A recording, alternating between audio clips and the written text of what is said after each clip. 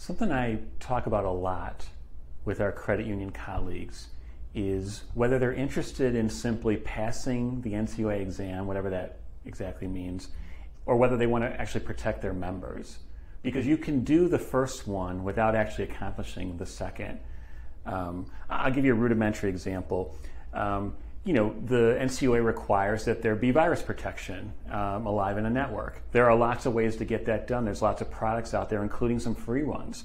And we've consulted with smaller credit unions that have wanted to use the free product. This allows them to check off the item on the exam that they have virus protection, but that protection is not of a quality that's actually going to protect their members.